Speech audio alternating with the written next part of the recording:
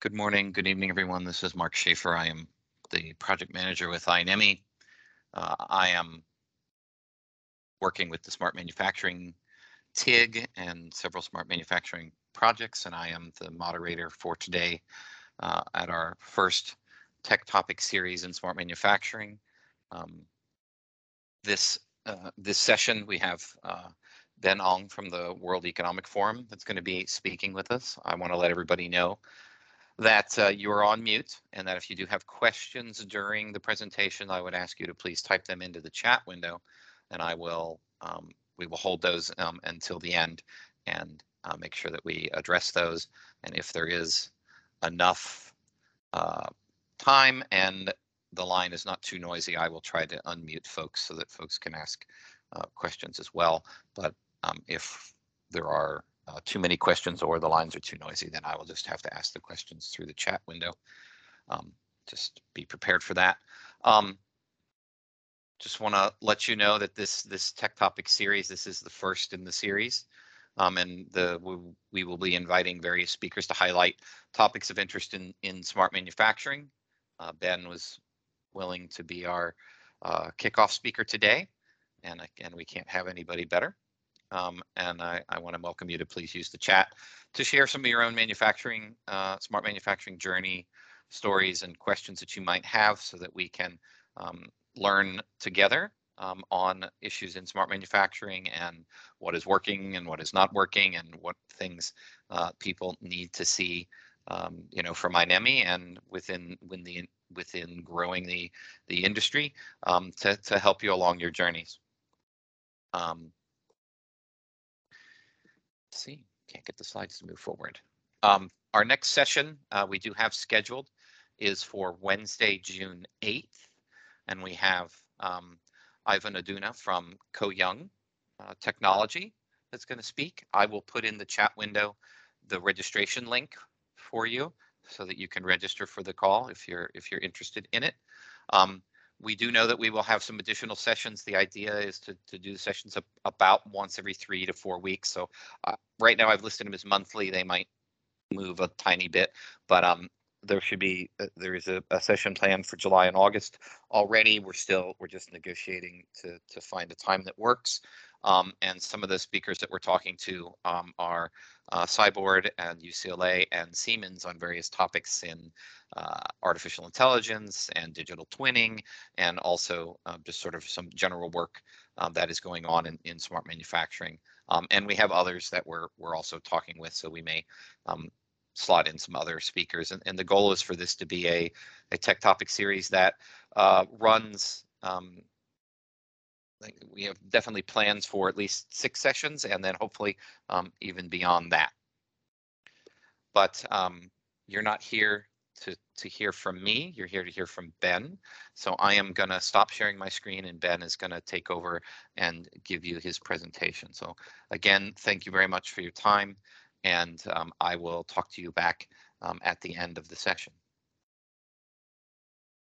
So Ben, it's all yours. Thank you so much, Mark, and thank you again for having the World Economic Forum today. So just to introduce to everybody, my name is Ben. I'm an expert and project fellow with the World Economic Forum, predominantly around as the project lead for the Global Smart Industry Readiness Index initiative, which I'll be sharing with everyone today. So for the purpose of today's session, I will just do a few things. Setting number 1, I'll just give everybody here on the call a very brief background on what the Smart Industry Readiness Index is and what the initiative is all about. Number 2, I will just cover some of the key components around the program and some of the interesting learnings and statistics that actually this whole program has shed light on. And the third thing is, of course, to give some more practical case studies in terms of how different manufacturing companies and other stakeholders in this space have really leveraged the program to help accelerate their smart manufacturing transformation journey. So just keep jumping right in. The Smart Industry Readiness Index in and of itself is a suite of frameworks and tools that has been created originally by the Singapore government, but now has been passed on to the World Economic Forum and some broader international organization really to help manufacturers kickstart their transformation journey by educating them on the latest technologies or the latest concepts around smart manufacturing, providing them with a framework to evaluate their manufacturing plants, as well as give them guidance in terms of the benchmarks and learning points from others. As you can see, this is the core framework around the Smart Industry Readiness Index, or SIRI for short.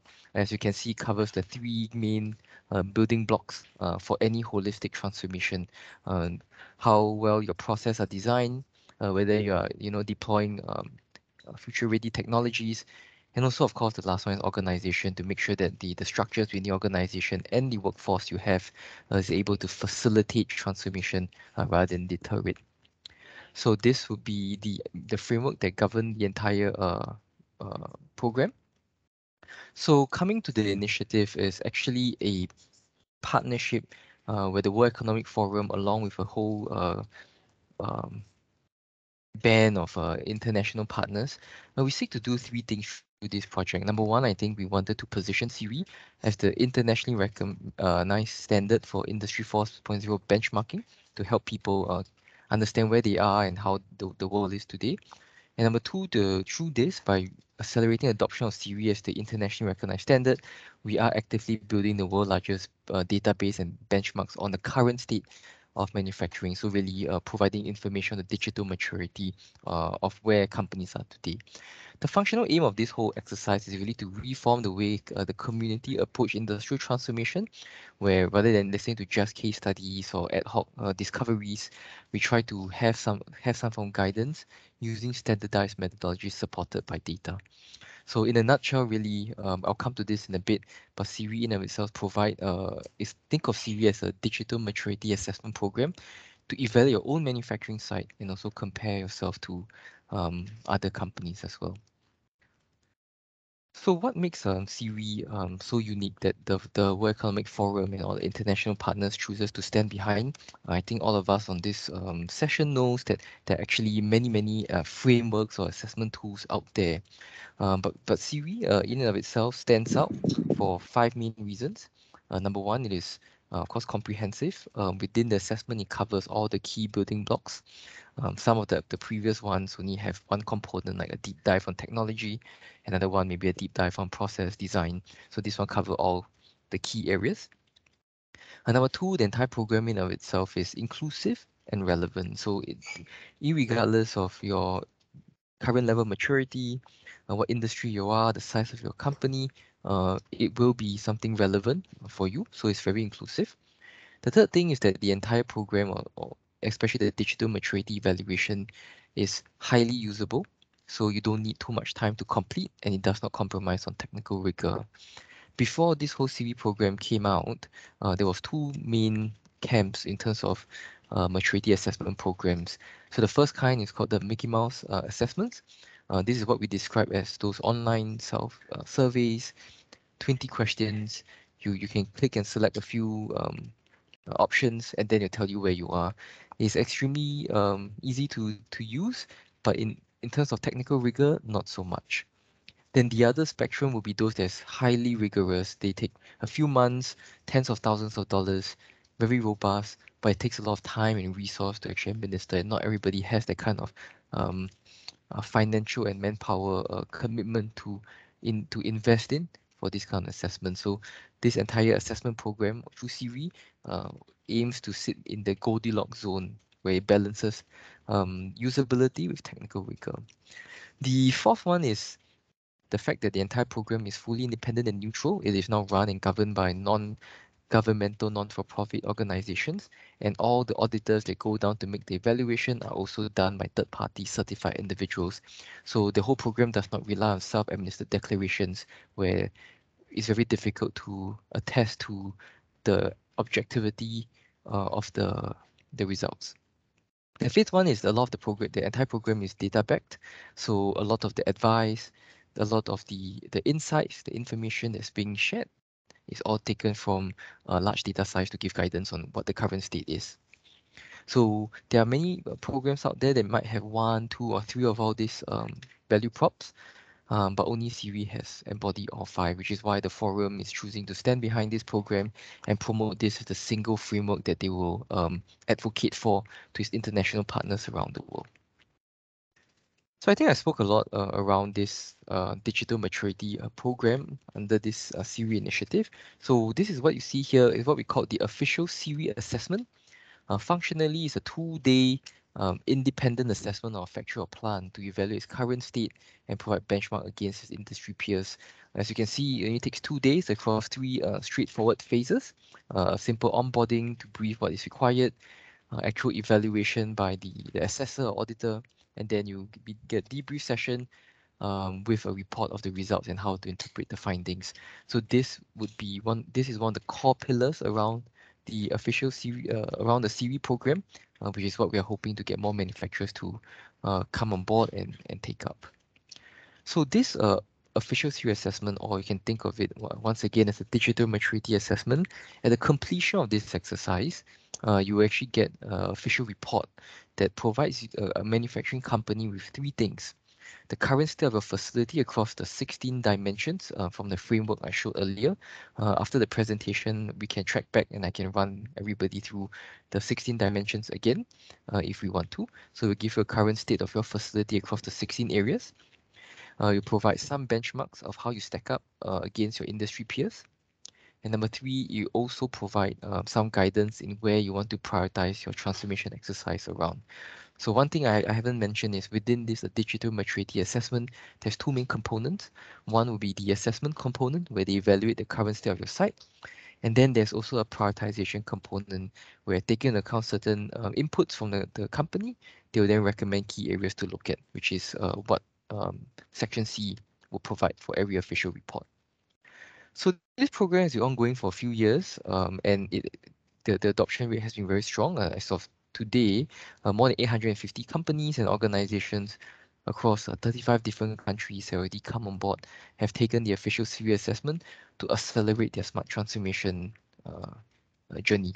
So many of these companies have completed it, they've gotten a report, and then they've worked either with their in-house team or with some partners to implement their transformation exercises. So the next 2 sections I want to cover with everyone is what can this SIRI information actually provide for a manufacturing company or the general community. So every 2-3 years, we actually publish what we call the Manufacturing Transformation Insights Report. In there, we actually offer new learning points and new data findings relating to the current state of manufacturing today. So recently, earlier in February, a couple months ago, we published the 2022 edition, and it draws from more than 600 companies across 30 countries to give everybody a quick sense in terms of where the current state is, as well as some case studies of how different organizations are leveraging the SIRI program to accelerate their transformation journey. So in this part, I will show some interesting insights that might be interesting to the audience here. So one of the main findings is that we were able to illustrate what are the most mature manufacturing sectors for 2022. And so as you can see here on the table on the top, the higher portion of the slide, you can see that semiconductors, electronic, pharmaceuticals are the top 3 sectors today, which is not too far or not too dissimilar from the 2019 report as well. One of the main changes in the top 5 is that we have seen logistics catching up, replacing medical tech as the 5th most mature sector. We observed this for a few reasons. Number 1, there's a huge, because of COVID-19, a lot of the consumer demand has actually moved towards online purchases, as well as just a general trend where people have started going to online shopping, e-commerce much more aggressively. So over there, because the increasing demand and the need to meet all the changing consumer patterns, we see the logistics company putting a lot more emphasis in digitalization, line flexibility, supply chain integration to actually accommodate some of these growing business pressures. So which is why they actually moved up significantly in their maturity from 2019 to 2022. The next diagram here is actually gives illustration in terms of where all the different manufacturing sectors sit in terms of their maturity across 2 measures. The y-axis is the maturity of a particular sector, and then the X-axis is the variance, which describe how dispersed the maturity generally is across within a particular sector, excuse me. So how to interpret this is that if, say, for example, for a organization like a sector like electronics, you can see that they have very high maturity, means in general, the entire sector is very digitally advanced. However, there's also very high variance, which means that there's certain subsectors within the electronics group actually are lagging behind, which is like stretching the dispersion within the sector itself. Then for another sector, let's say machinery equipment or food and beverage, we can see that the maturity is low, but the variance is also low. So that means the general sector is clustered quite closely together. So to a technology company or what have you, or maybe a government organization, understanding the profile allows you to be more deliberate in your interventions.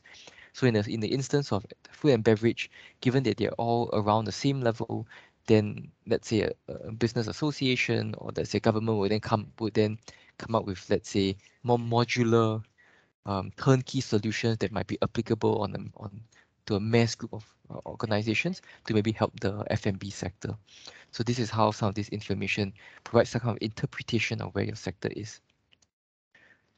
The other one that I think is actually one of the most interesting table from the feedback that we have is what we call the 3B maturity benchmark.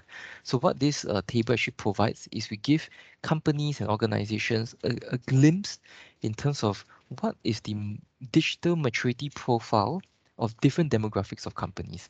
So the green profile, dotted lines, represent the maturity profile of a top 10%, the top 10 percentile of all manufacturing companies. The red one represents the bottom 10, and then the purple represents the middle 80. So what this informs companies that if I want to understand how does a top 10% or a very advanced best-in-class manufacturing company will look like, this would be the maturity profile of a top 10%. So this, number one, allows you to see how you stack up among the different demographics, and two, helps you to set more realistic aspirations in your smart manufacturing journey. If you're a small medium enterprise that doesn't have the kind of budget like the major conglomerate, then aspiring to top 10 might not be what you should look at. Maybe you want just to say, I want to beat the industry average or pass the middle 80th percentile. So then that allows you to calibrate your interventions as well.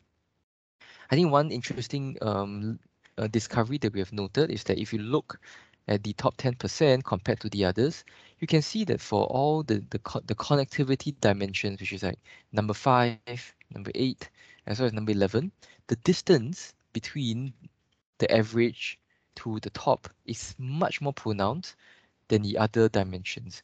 So this gives us a sense that really the top companies are focusing significantly on connectivity, whether it's on the shop floor, on the enterprise level, or the facility level, to enable greater integration and greater connectivity.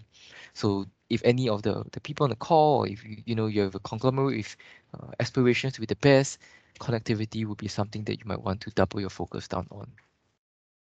So other benchmarks that we should also provide is a comparison between the MNCs and SMEs. So as you can see here, the interesting thing is that they follow a similar maturity profile, just maybe around half or one band maturity behind. So this was quite interesting because we learned that the average manufacturing average SME and an average MNC, the maturity is not too big. So this gives us a good sense to say that, hey, actually there's much more that everyone can actually do in their digitalization journey towards smart manufacturing, whether or not you're big or you're small, that there's plenty of opportunities and room for improvement. The next one here is one of the key insight relating to what's considered important to the different profiles of manufacturers. This is something that in the assessments, this is something that data has been collected. So in time, we could also share what are manufacturing companies of different profiles thinking about or prioritizing their attention on. Generally, we observe that productivity and product quality still remains top of mind, regardless of the demographics. But for companies that are a bit more ahead in their digital transformation journey, we start to see them focusing more on attention in terms of speed, time to market, time to delivery, speed, as well as flexibility as well to kind of adapt to the changing consumer patterns and the volatility in the market because of COVID and some geopolitical instability that we're observing in recent times. So there's a few more insights. I won't spend too much time on this. The next section that I thought would be useful to cover for everybody here is really some of the applications of how SIRI has been used. So one of the ways that I think SIRI has been very helpful is supporting manufacturers in strengthening their transformation journey towards a more digitalized or a smart factory ambitions that they might have. So Pepper and Folk here, you see here, is actually a German Mittelstand, which is a larger version of SME from Germany. And so they have a few sites which are quite dated from a while ago, which they have since set up. So what they actually did was they actually administered the official SIRI assessment back in 2018 on one of their older sites. Then once they got the profile of their transformation, then they went ahead to actually execute a series of digitalization exercises specific to areas that they want to advance. And then from there in 2021, then they did a reassessment again to see if they have kind of improved their maturity. So on the table here on the right side, you can see that for areas that they focus their attention on, they actually improve their maturity by 1 to 2 maturity levels in areas that they want to work on. And their original aspiration would actually to catch up to the average company, and that was what they managed to achieve across their 2-3 years through leveraging SIRI. So SIRI really gave them a lot more information and guidance in terms of like how they want to make the transformation direction. So that was on a specific site level. The next another case study is some organizations wanted to do on an organization wide. So in this particular instance, you see here a Hire, which is also an electronics company. They wanted to take stock of their digitalization program and of course double check if what they have been doing is directionally correct, and also see if they found any blind spots. So what they did was they administered the assessment on 4 of their top sites within China to see if these sites are indeed more advanced than their peers, and to see if there are any missed opportunities. And they did manage to find some weak points because no roadmap is perfect, as you can see here. And they also did validate that their sites are actually better than the top 10%. So it did give them the affirmation that their transformation roadmap is moving in the right direction.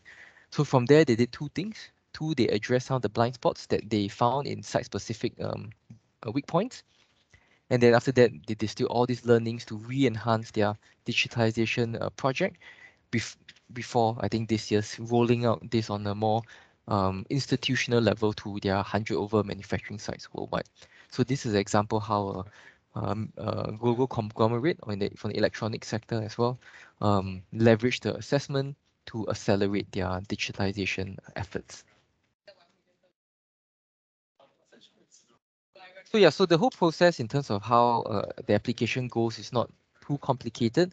Generally, we see manufacturers nominating a few sites to take the assessment first, and then once they got the report, they kind of aggregated the findings from all the reports, addressed the weak points, and then scaling, embarking on phase 2 of scaling up to either doing more sites to have a more comprehensive comparison, or then establishing a more corporate team to address site-specific issues or expand the existing global roadmap that they have. The last slide I just wanted to share with everyone here today is beyond company level transformation. SIRI has also been very helpful in helping governments and industry associations do sectoral level transformation.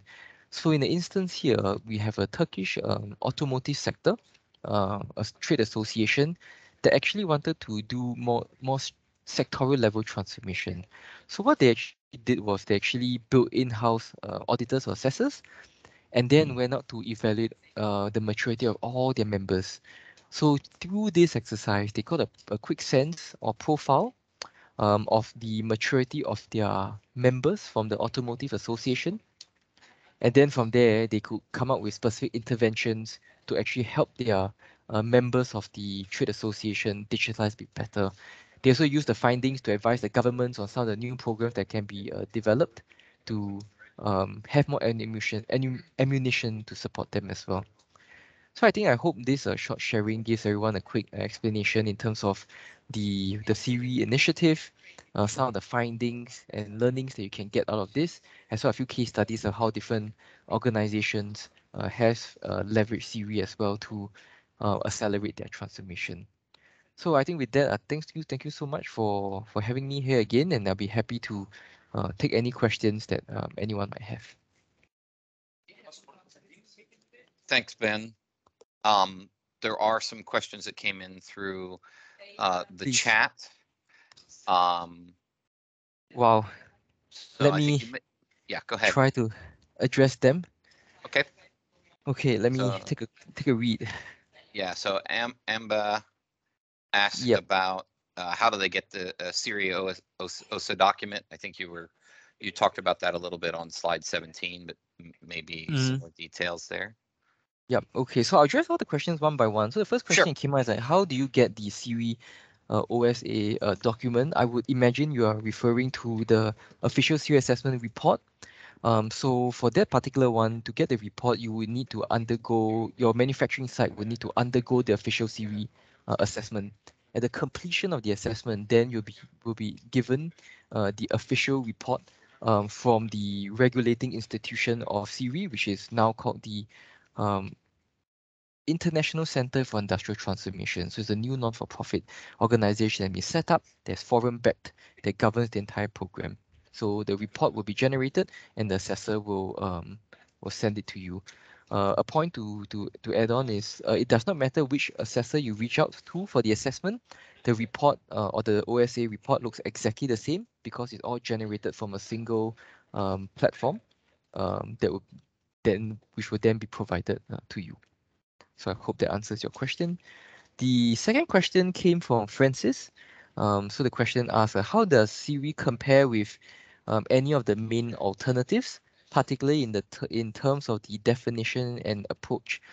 So as of today, I think SIRI in of itself don't really have exact alternative for a few reasons. I think number one, a lot of the existing programs out there are a large number of the assessment out there are self-administered surveys, which runs different from SIRI because you require a third-party individual to come down and do the assessment. And this is one of the core difference because a lot of the data are now starting to being used by governments, international organizations to advise policy work, which is why it's very important that the data remains neutral and objective. For some of the closer alternatives, the general approach will be similar. We see more and more frameworks out there using the SIRI 3 building blocks to kind of guide the way they structure their framework. So this would be it. In terms of where the SIRI framework came about, it was taken off the RAMI 4.0 reference architecture that was conceptualized by a panel of thought leaders under the German Industry 4.0 initiative back in 2017. So I hope that answers the question. The second follow-up from Francis as well is, what is the time evolution of the benchmark looks like? So in other words, how quickly are given industries becoming smarter? As of today, I think we have not went down to look at a time series because right now many of the organizations are still taking the first official SIRI assessment for the organization. But as of this year, we are starting to see a lot of manufacturing plants start in the first batch, starting to do the second one, much like Pepper and Folk, which I shared. So it's much likely that we'll see a clearer representation on the time evolution of the benchmarks, probably in 2014 or 2024 or 2025. But from the small sample size we've seen for this iteration, we generally see that for companies that took the first assessment seriously, and these are transformation work, the average improvement is around one maturity band of improvement across those that did the work. Okay. Alan asked, great slides, when will they be available? I believe Mark will circulate them to you after the end of this session. I think he will also leave my contact and some details. So if you have anything you want to follow up or any further queries you guys want to ask, you can reach out to me and we can have a private session just for us to brief your organization through a little bit more. Sure, I'll make sure I send out your contact information. That's okay. Let's see. So I also, the 2 links that you have on your website, on your PowerPoint, I put into the chat so folks can get to those easily. And it looks like Dan just asked another question. Would you like me to unmute you, Dan, and then you can ask your question? Let's see here if I can find him. Let's see. I can read out Dan's question. Yep. Yeah, go ahead. Go ahead. I was going to try to unmute him. Yeah. Hi, Dan. We meet again. I think we spoke previously before. So Dan asked, what are the key points of differentiation in the top 5 maturity between electronics and semiconductors? And where do the outsourced semiconductor test and assembly companies reside? So I don't have off the top of my mind the key differentiating points. This one we have to go back and check. But I think you can take a look at so one thing that was not covered on this slide actually, just from Dan's question, is beyond some of these 3B maturity benchmark which you saw on the top 10, bottom 10, and middle 80, we actually published what we call industry performance cards. So these are actually industry averages of 14 different industry sector groups around the manufacturing domain. And so in the publicly available white paper, which can be accessed from some of the links that Mark posted, at the back of the white paper, you can actually find those industry performance cards to actually see a comparison between the average maturity for semiconductors and electronics. Unfortunately, I don't believe the actual comparison between the top semicon companies and top electronic companies is currently publicly available. However, to the second point of the question, I do know that the test assembly companies tend to are actually much lower in maturity as compared to the front end fabs. This is something that I have seen in the data set, and it's also why the variance within the semiconductor sector is actually quite big, because between the front end and the back end, actually the maturity disparity is quite significant. I hope that answers it. Prasad asked another question, which is how does SIRI compares with IPC CFX? Unfortunately, I would need a bit of clarification. What does CFX stands for?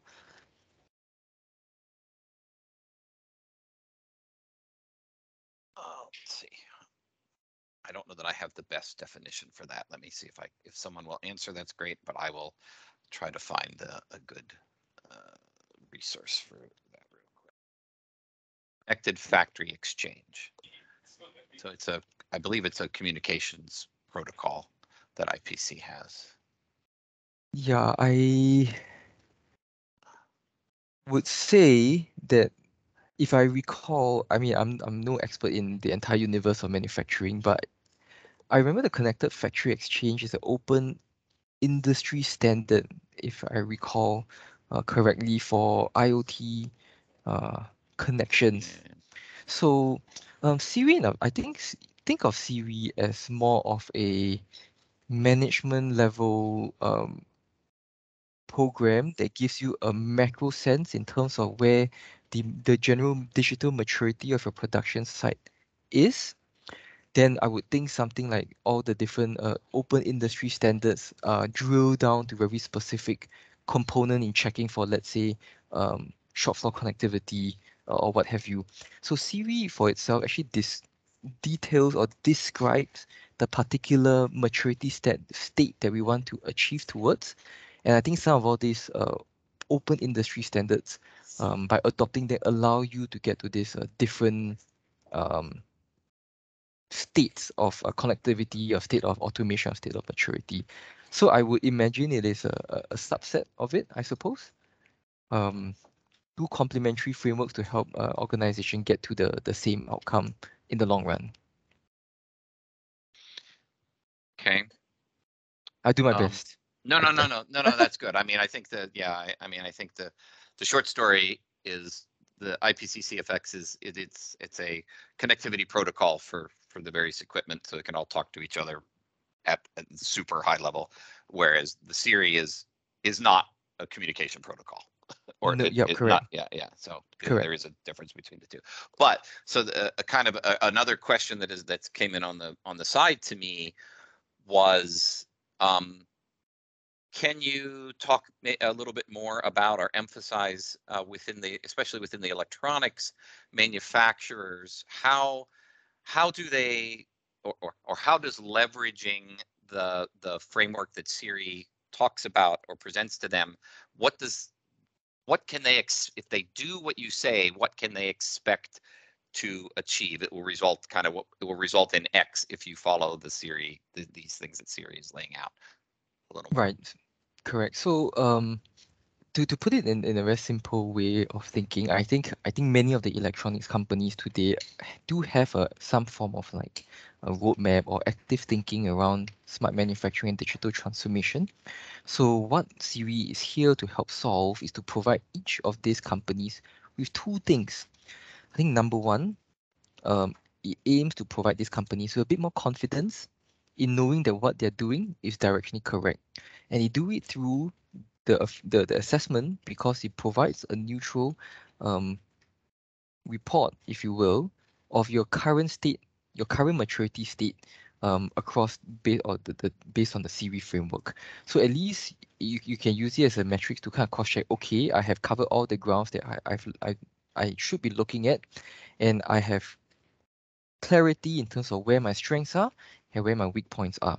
So that's the first thing. So all this additional information that SIRI provides gives the team a bit more confidence that they are working around something that they have more visibility on. The second thing that SIRI provides is urgency.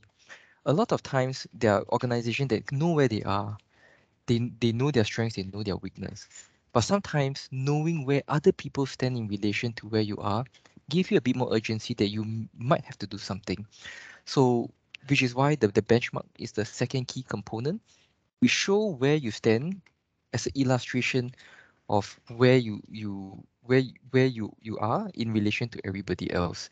So then if let's say the statistics suggest that you're below average for let's say majority of the dimensions, it gives a company a little bit more urgency and impetus to say, okay, I probably need to start doing something more proactively because I do not desire to remain in the bottom 50th percentile.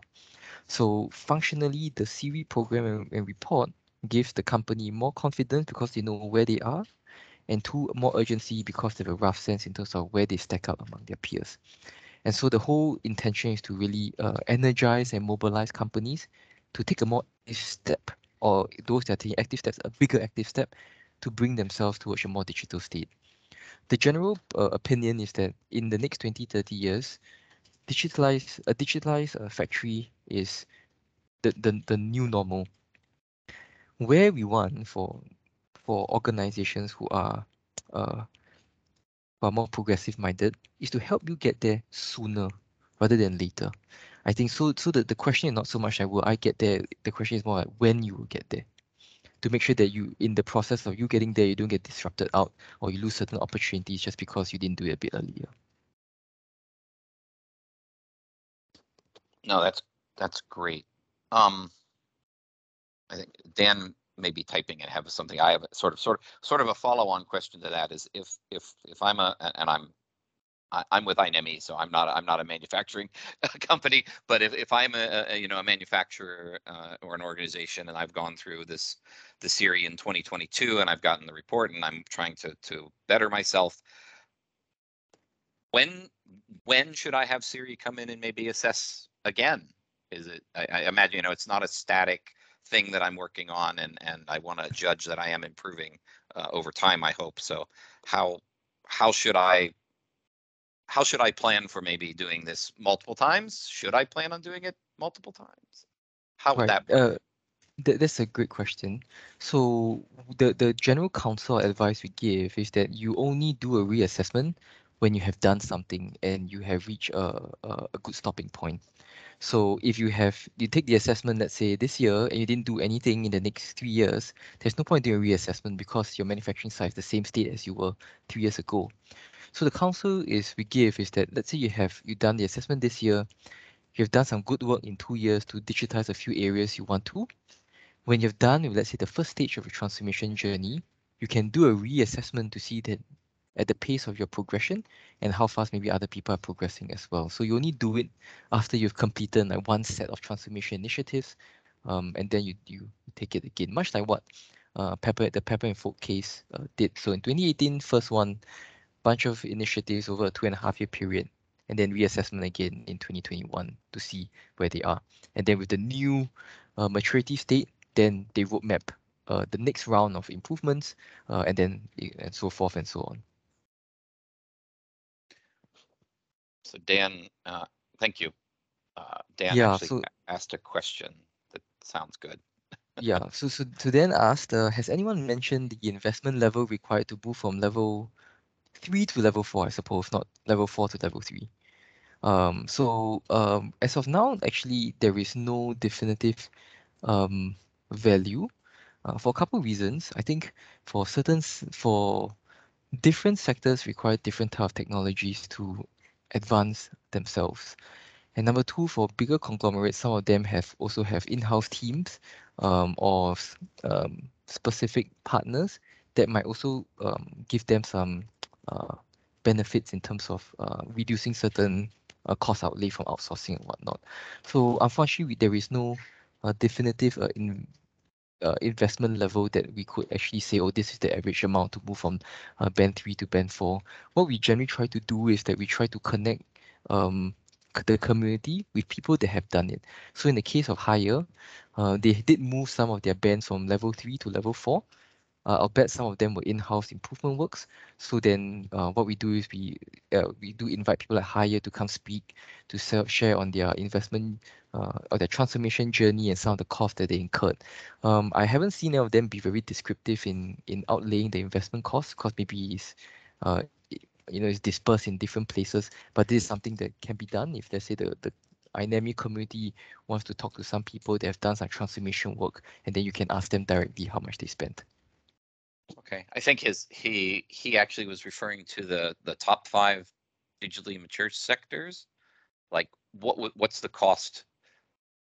So your slide on the top 5 most digitally mature sectors, if you show that, where you have the changes from 2019 to 2022, what would the energy and chemical sector cost if to move up to where the pharmaceutical sector is in terms of those rankings? I think he's like, what kind of investments would they need to be making to move up that Yeah, chart? unfortunately, Yeah, this I have no idea of no sense, yeah, because they evaluate the maturity of an entire sector.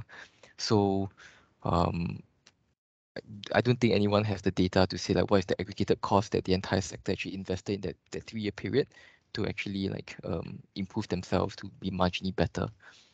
Yeah, okay. No, I apologize. So the next one, Francis asks, Siri focus on what happens within an enterprise. Any plans to extend to evaluating the ecosystem or supply chain?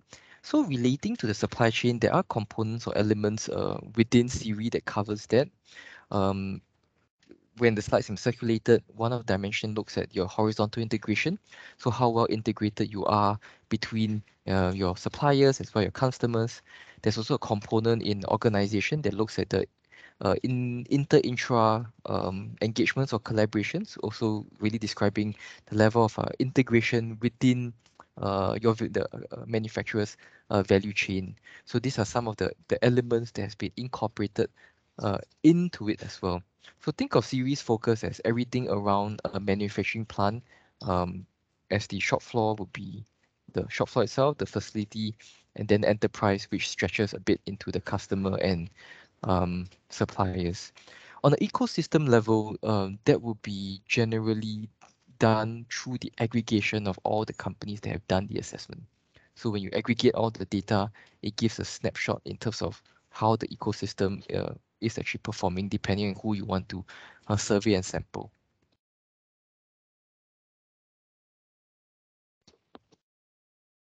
Okay. So we have about 10 minutes left if there are other questions. So looks like Francis is typing. I think Dan is. Yeah. So then just a quick comment to your to the final message you wrote. Unfortunately, there is no sense of the aggregation of all costs to move from one band to another, particularly on a sectorial level. On a company level, we can definitely like organize sessions to ask the company, but I doubt they will share as well. Exactly. And I think that's at the end of the day, people are always going to wonder, okay, what is the investment for us to move up a band? And I think that you had one slide that shows when you differentiate that you pointed out and said, look at connectivity. Connectivity is the greatest gap across a couple different spaces. And so I think people are always going to bend to look at connectivity and say, okay, what is the cost to connect pieces of equipment? What's the cost of taking that into the MES system? What's the cost of actually putting into a enterprise level system? And I think some individuals are actually looking at those metrics and the investment levels to determine, how to actually propose going forward to become more digitally. Exactly this slide. Yeah. So in other words, the connectivity, you pointed out that gap is the greatest. And so people are always going to say, we'd like to shore up that gap. So what is the cost associated with the gap? And then also the other one is, how can I leverage my supply chain? In other words, having myself connected is great, but it's really the entire ecosystem, which I think you brought, earlier when you talk about the semiconductor world. The semiconductor world has been very specific about connecting the ecosystem. So they aren't looking at just one location. It's really what is required to bring everybody together to have access to that data.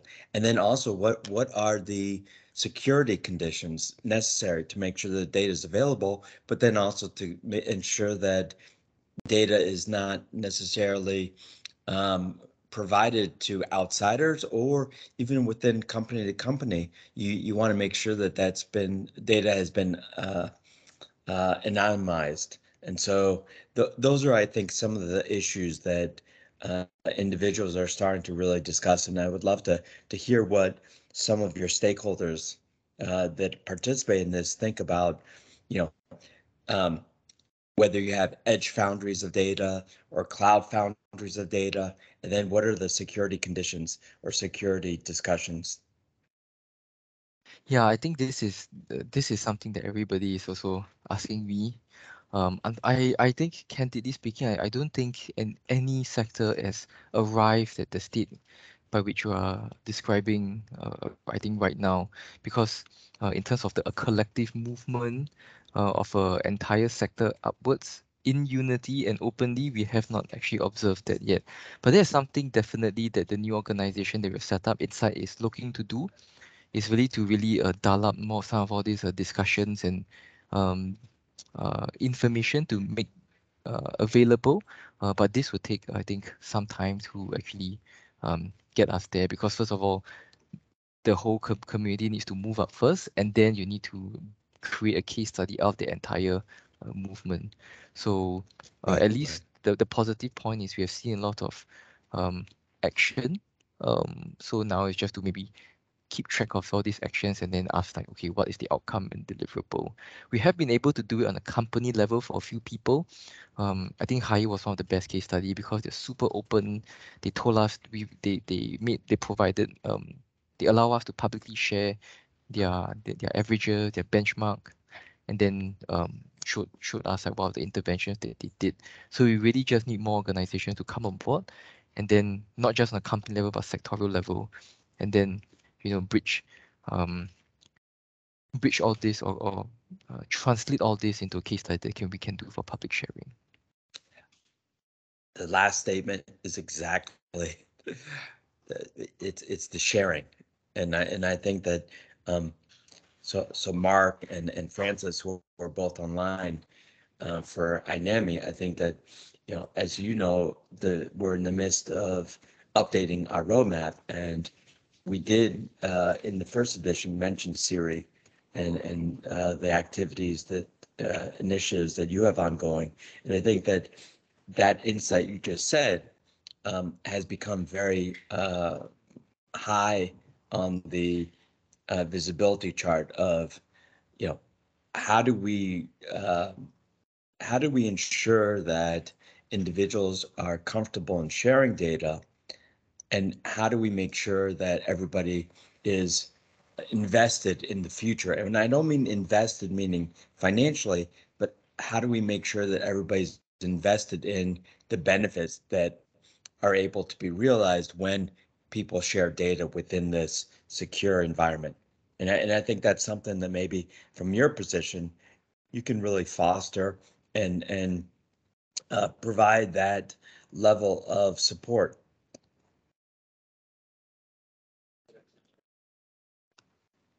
Exactly.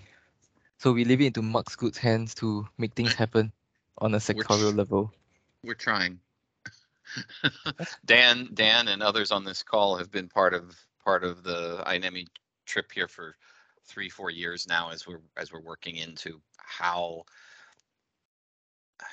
the smart manufacturing industry can work better, and what is it that we need to close the gaps for them. So hearing from you what being open and investing in this activity is how valuable that is, that's great for us to hear, and hopefully it's something that will promote more and more of our members to want to share.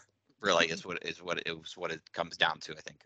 As Yeah, Dan and just alluded I to. think it has been proven to be possible because the Automotive Association in Turkey was able to mobilize it.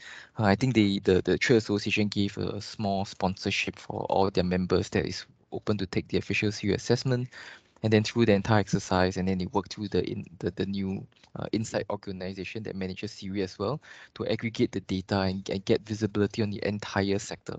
So this is something a roadmap that iNEMI or whoever can also replicate in the same process to gain visibility of the current state of where all your members are. And you only need to, only by doing so by having visibility of where your front end guys are and where your back end test assembly people are and what the disparities will be, and then bringing together to a dialogue to talk around um, ways to work on improving. But the first step, of course, will be to have data visibility. So the case study is fully public in the white paper. We detail as we can exactly what they did, step by step. And so there's something that maybe iNEMI can consider in the coming months as well. Absolutely. So let me thank you very much for your time and attention, everybody. I know it's kind of late for you, Ben, so thank you for your time. And we will get a note out to everybody that registered so that you can have access to the presentation materials. And I just want to thank you again and remind folks that we will have our second session on June 8th, where we'll hear from Ko Young, and they're going to talk about some of the AI work that they're doing. So Dan or anybody, any last words?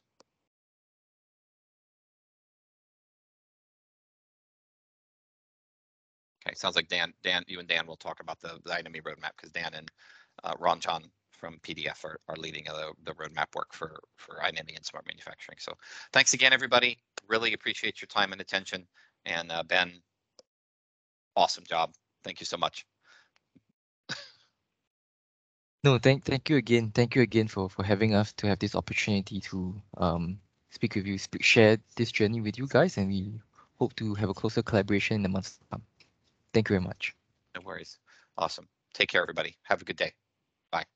Bye, guys.